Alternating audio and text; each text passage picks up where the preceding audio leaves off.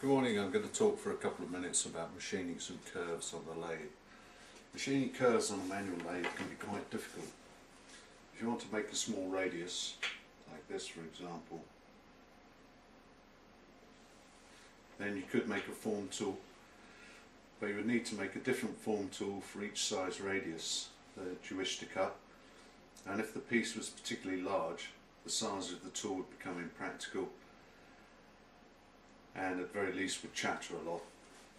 I'm going to demonstrate the lathe curve software that makes this job simple and quite fun to do. The tool calculates a series of cuts to make using a normal right hand cutting tool to give you a smooth radius. I'm not sure how well you're going to see this, but I'll bring the tool up over a very snowy Stansted Airport background.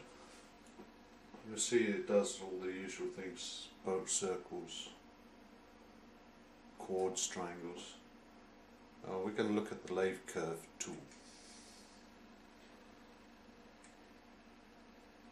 This brings you up an array of options to cut a radius, a cosine, a socket, curved bore. We're just going to cut a radius.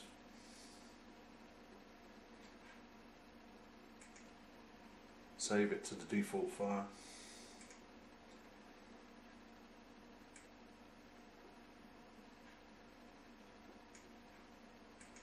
Inside diameter.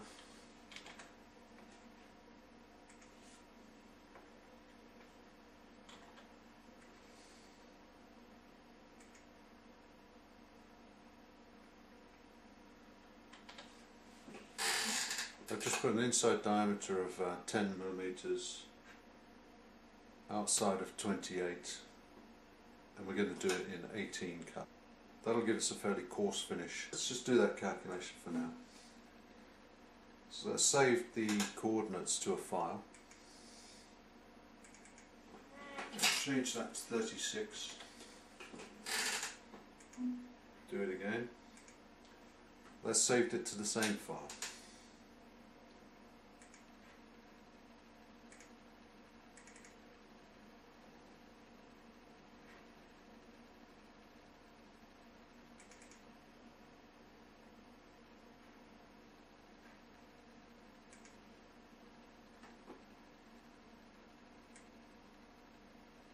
This is the file that's produced.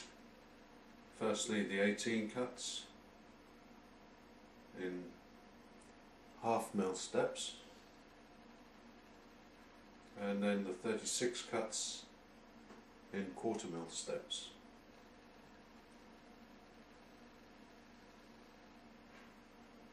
Gives you the step number.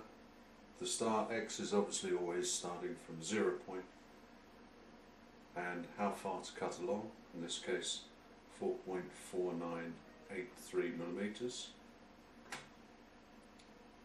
and positioning of the Y, which is the cross slide on the lathe. So we simply take that file off to the lathe, make a series of cuts, and we end up with our radius tool.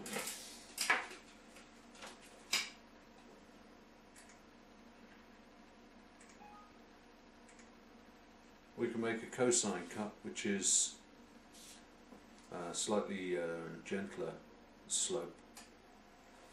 This is a cosine cut.